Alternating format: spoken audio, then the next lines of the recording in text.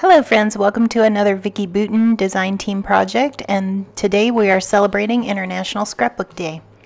There's some challenges going on in the Facebook group at Vicki's Mixed Media Facebook community. And I'll list some of the challenge requirements or the recipes down below. There are some prizes she's giving away, so that's a great place to go for International Scrapbook Day. And what we were supposed to use is the Kaleidoscope stencils. That's why I have the circle stencil down. And I'm using the iridescent texture paste, the glitter texture paste, and the art wedge. And Vicki Boutin markers, the watercolor markers, are also on the recipe list. And butterflies, and 3 or more pattern papers. So you see that I already have my butterflies laid down on the layout. I have an idea that I want them to swoosh across the page. So I used the stamp and die cut set that came in the field notes, this butterfly set from Vicki. This is one of her past collections.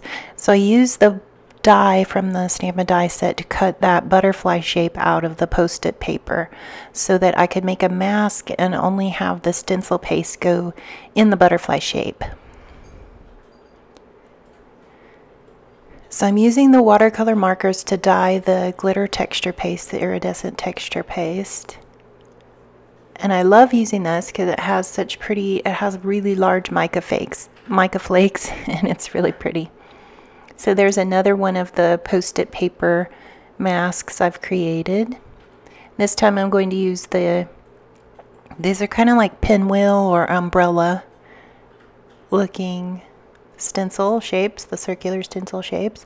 So I'm adding yellow to the top with the iridescent glitter texture paste, and now I'm adding juicy pear to the bottom so that it kind of goes from yellow to green.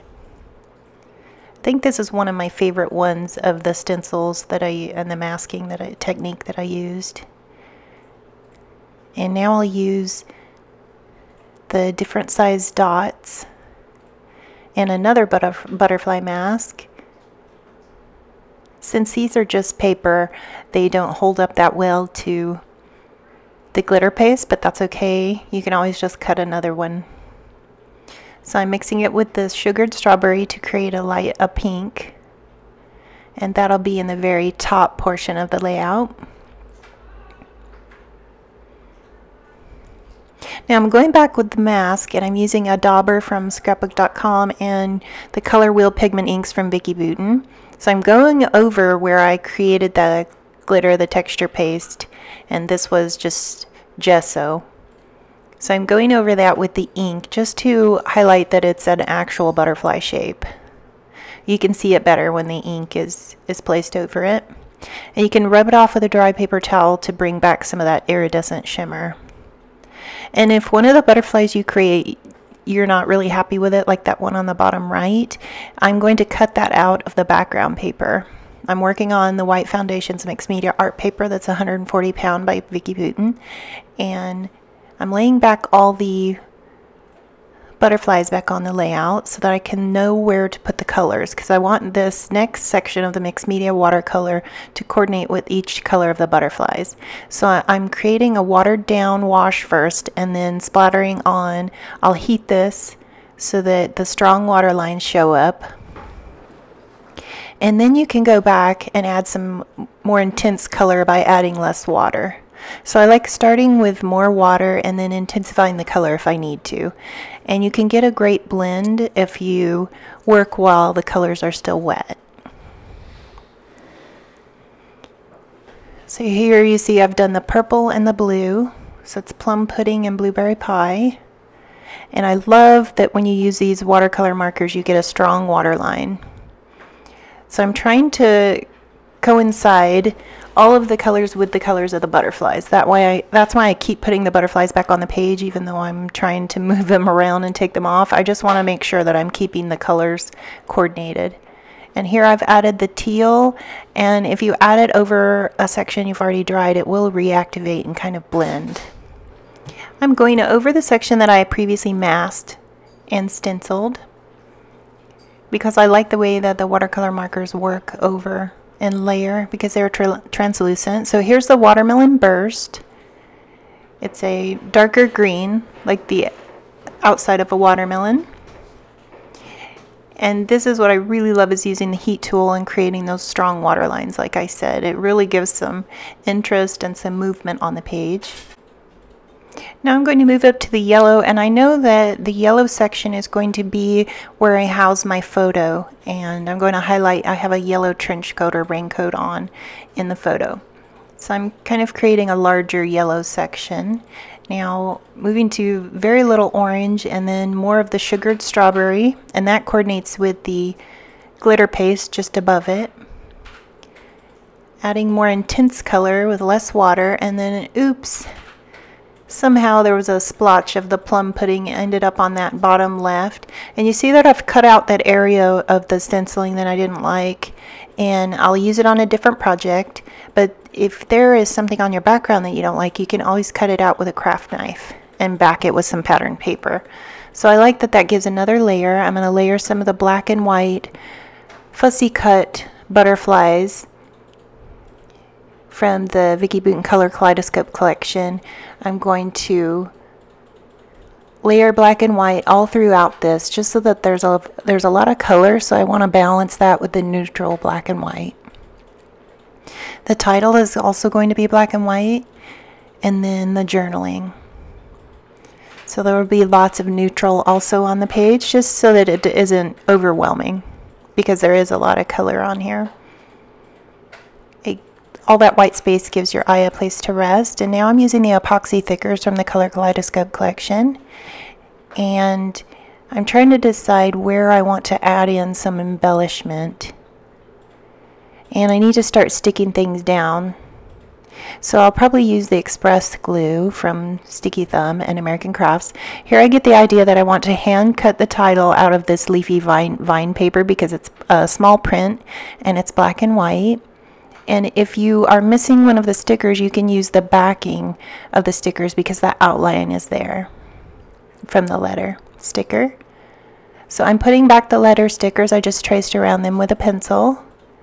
And now I'm going to hand cut, fussy cut those out, which is really simple to do with this large wide space font.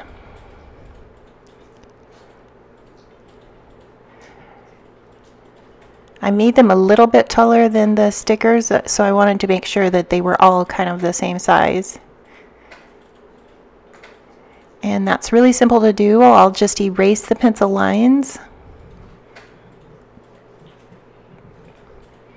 And now I get the idea that I want to add the iridescent texture paste to this title, just to give it some bling and make it part of this artsy layout. I really haven't done a layout like this where it's really free form with a large title, and then my photo is actually going to be in the butterfly shape as well.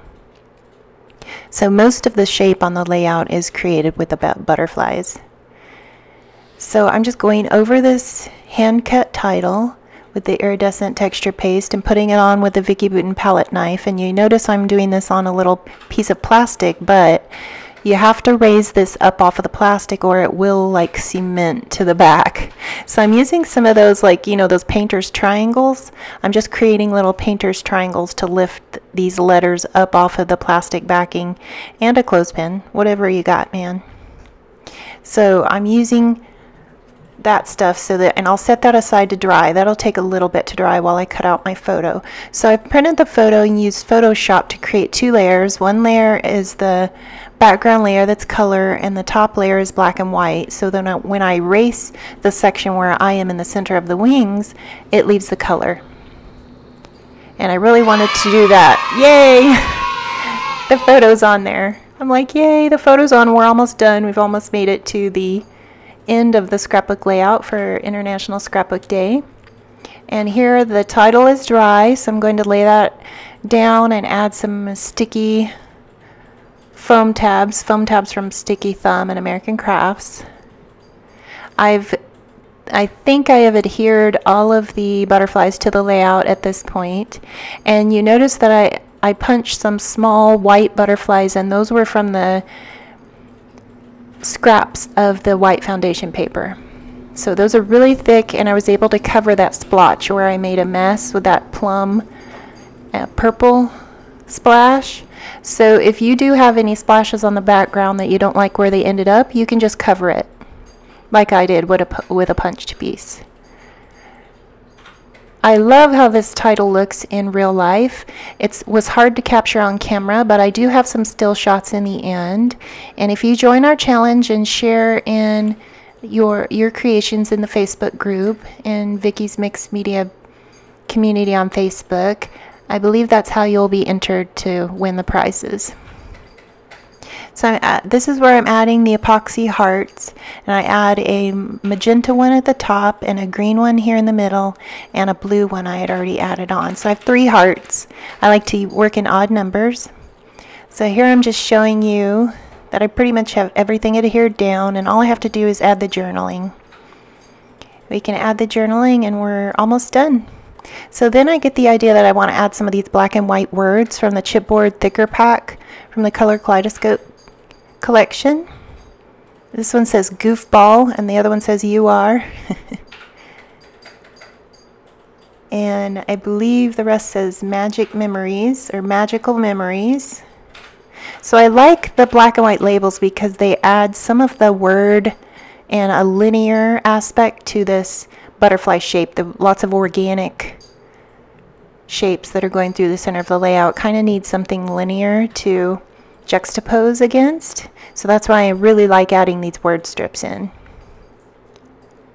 And I'm just using the express glue from the sticky thumb glue from American Crafts because that grabs in like 5 seconds. And that one says all day. So once I get these, and I'm using just an excess from the foam tab to wipe out the glue that seeped out the top. And here are my still shots, and thank you so much for joining me. I hope you have a happy International Scrapbook Day and join us in the challenges, and I hope you win a prize. Thanks for joining me. I'd love it if you'd like and subscribe. Bye.